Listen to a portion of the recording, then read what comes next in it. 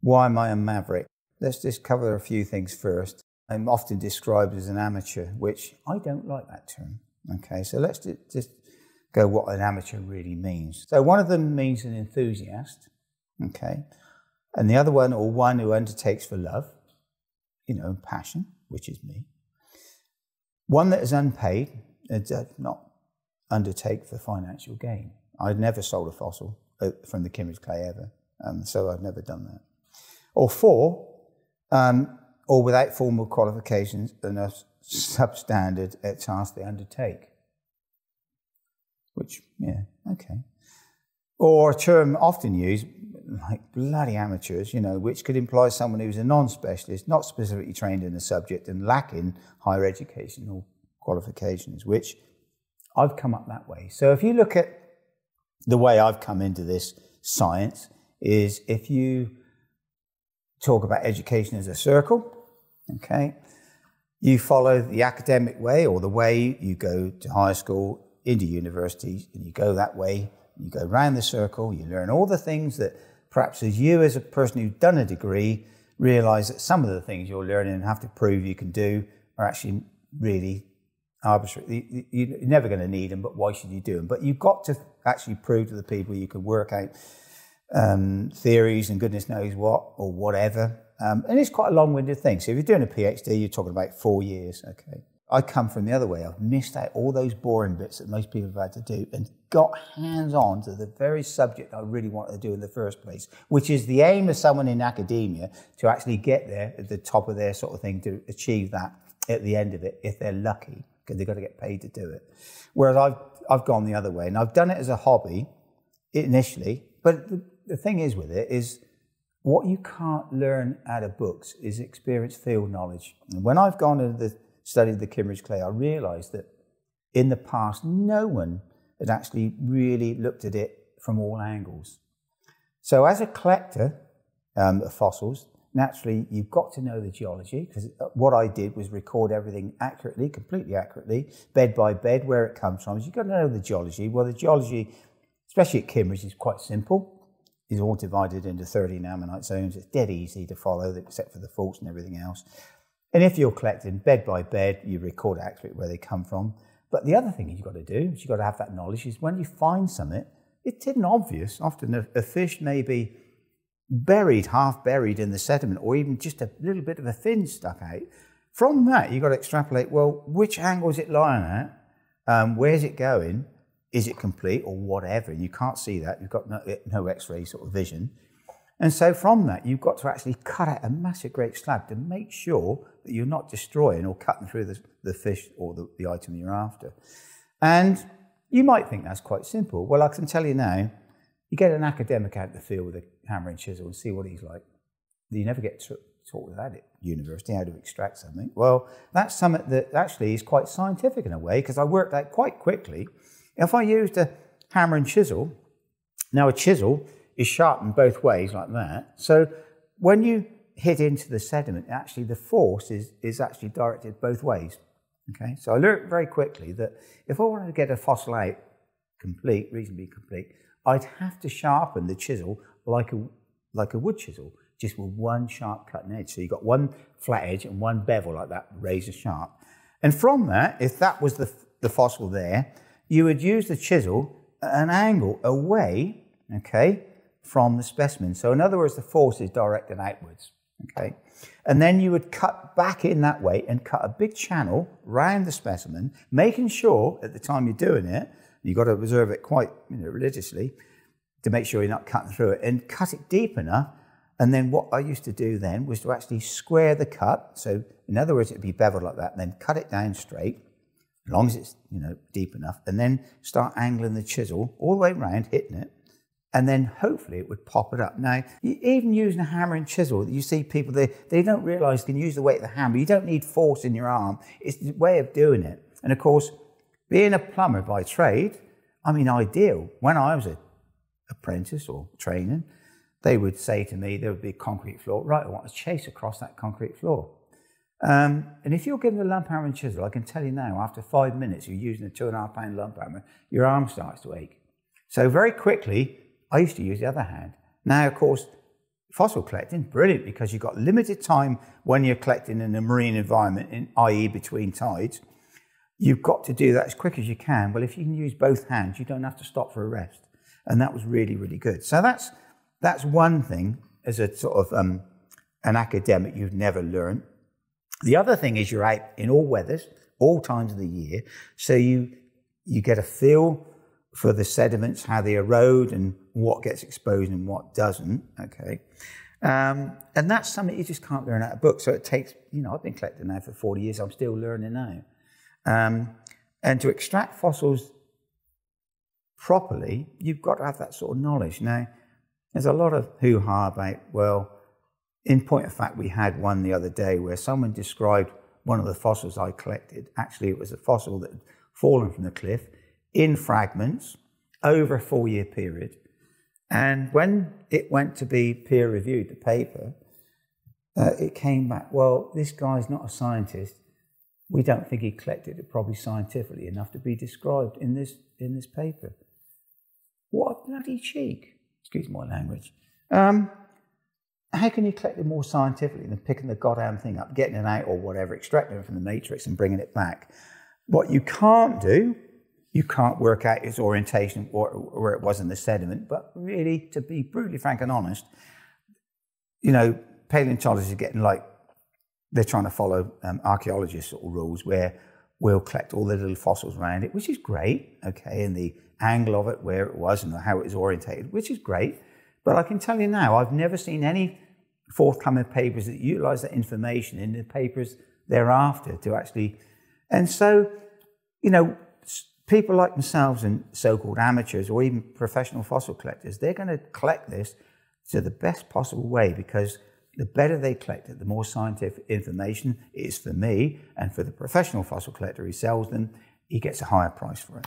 So there you go. So there is this barrier between us, and there always has been, always probably will be. It's narrowing a little bit where academics work with us, and there's a few that do, but actually through my experiences up to now, it's been the other way, where we're regarded as private collectors. So they're not really interested, and they haven't, I'll be honest with you, a lot of them haven't got that inbuilt passion that amateurs or private people like myself have got.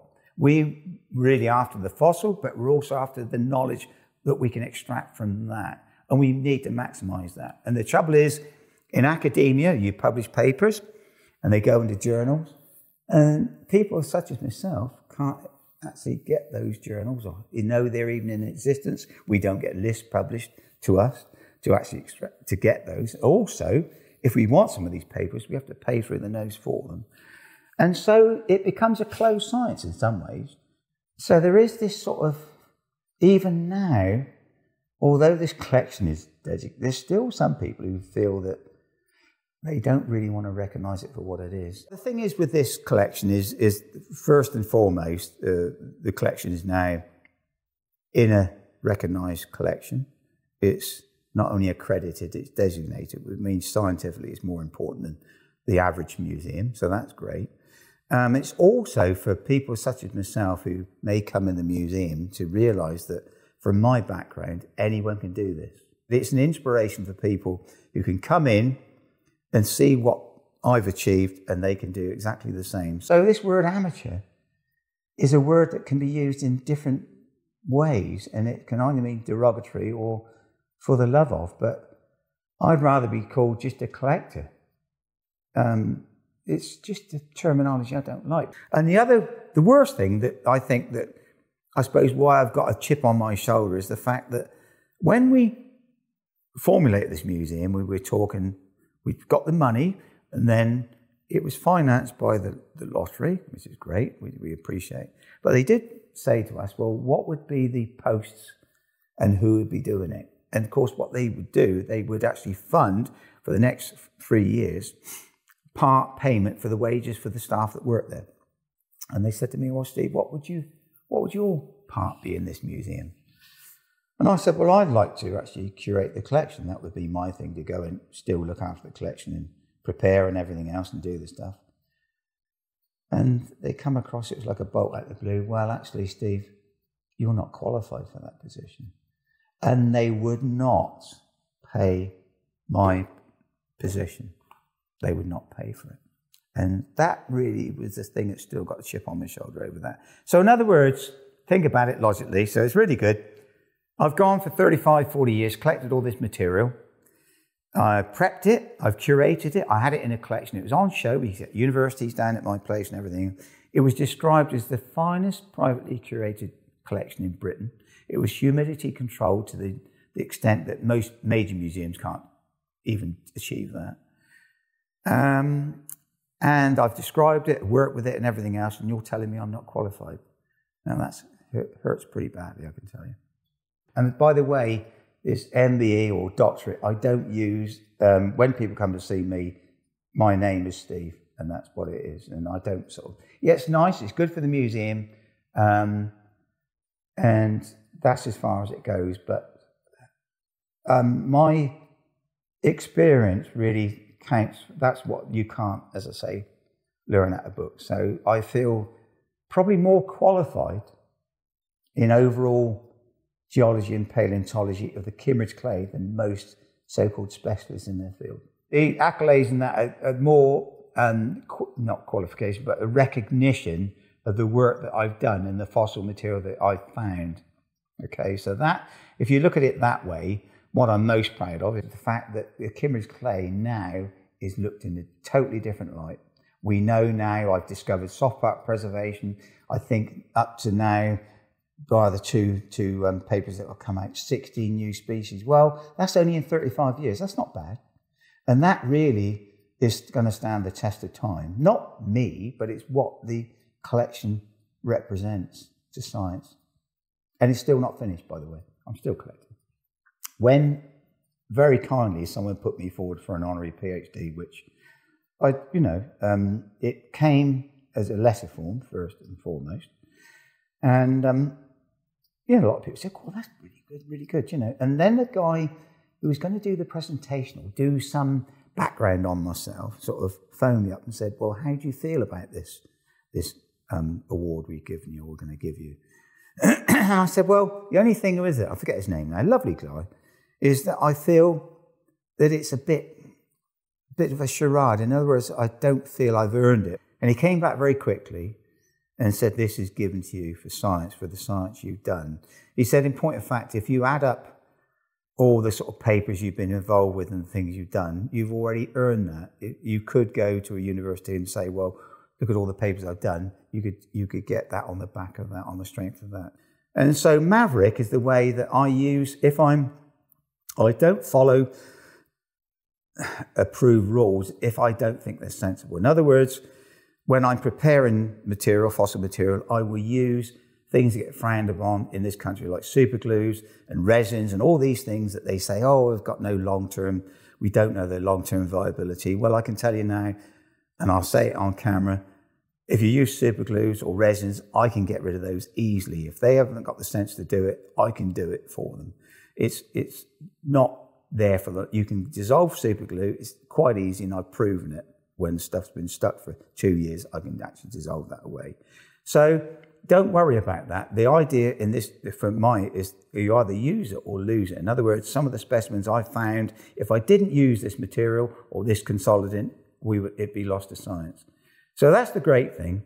And the other thing is, with me, I have to be a specialist in all fields. In other words, I've got to know a lot about invertebrates, vertebrates, and everything else.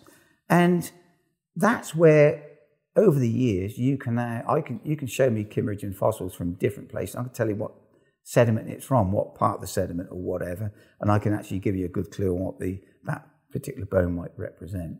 Whereas somebody who's a specialist or an expert in the field might know a very narrow band of knowledge. Outside of that, they're lost. Whereas people such as ourselves that do this sort of hobby or interest often gain more knowledge, okay? And you only got to realise that most of the collections in the national museums that form the bulk of their collections were collected by amateurs. So that's why I'm a maverick, really.